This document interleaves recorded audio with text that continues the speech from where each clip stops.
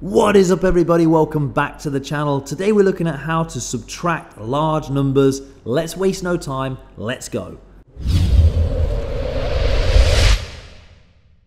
Okay, in today's lesson we're going to remember, don't forget your column titles. When we're looking at big numbers like this, it's going to be really helpful to put our column titles above our column method so that we don't make any small mistakes. Let's see what I mean by that. So our first question is 4,628 subtract 1,461. So we're working with thousands, which means when I put my column titles, I'm going to need ones, tens, hundreds, and thousands. Now I can put my numbers in place. I have 4,628 subtract 1,461. Now something very important about subtraction is what's called not commutative. It's really important which way round we do the question. If it says 4,628 subtract 1,461, we need to write it as 4,628 subtract 1,461. If I put it the wrong way round, I'm going to get a totally different answer. And that's going to become very important in a minute as well. So now I'm ready to start. I'll put my equals row.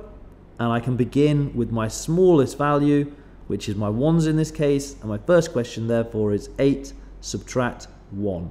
8 subtract 1 is 7. So in my answer row, I can put 7.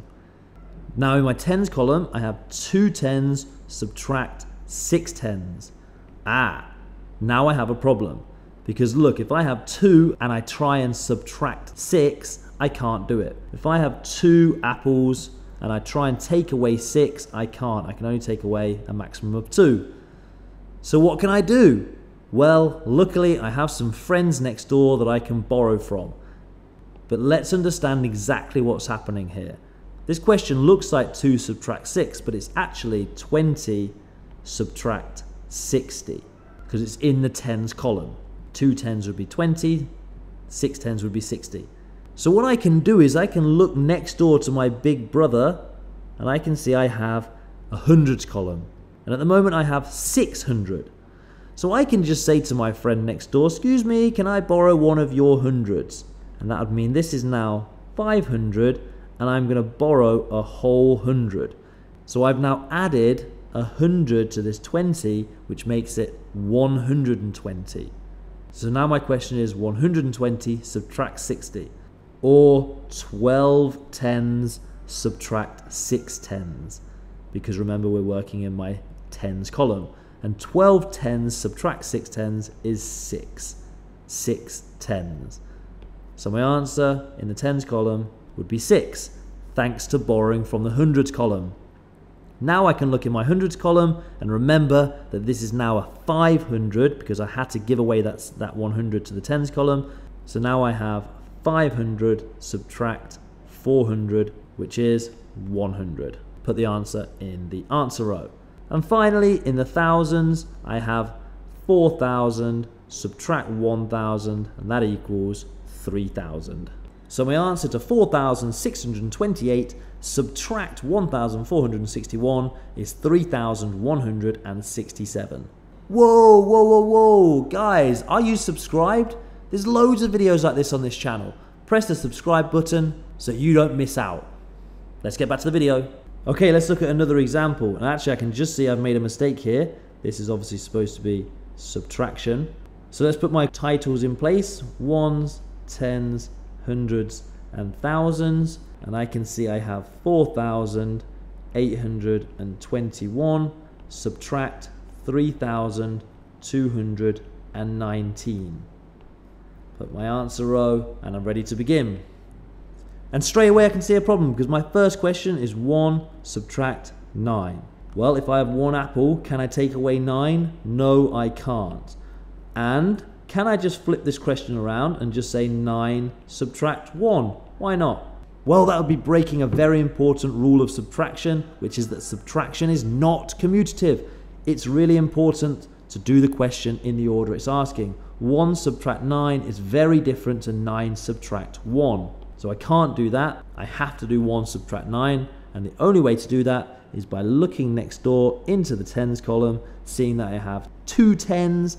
So I'm going to borrow one of the 10s, put that down to a 1, put my borrowed 10 in front of my 1. Now I have 11 subtract 9. And 11 subtract 9 is 2. So the answer in the answer row for my 1s would be a 2. Now my next question is looking at my 10, and I have 110 subtract 110, that obviously equals no 10s. Now in my hundreds, I have 800 subtract 200, that equals 600. And finally my thousands, 4,000 subtract 3,000 equals 1,000. So my answer to 4,821 subtract 3,219 is 1,602. Simple. Let's look at what to remember. Always put your column titles on the top of your question. This will help you just avoid any small mistakes. Then we're going to start with our smallest value. So in this case, we were starting with our 1s. And then subtraction is not commutative. This is really important. If we can't do one of our mini questions, we will need to borrow from next door. So your turn.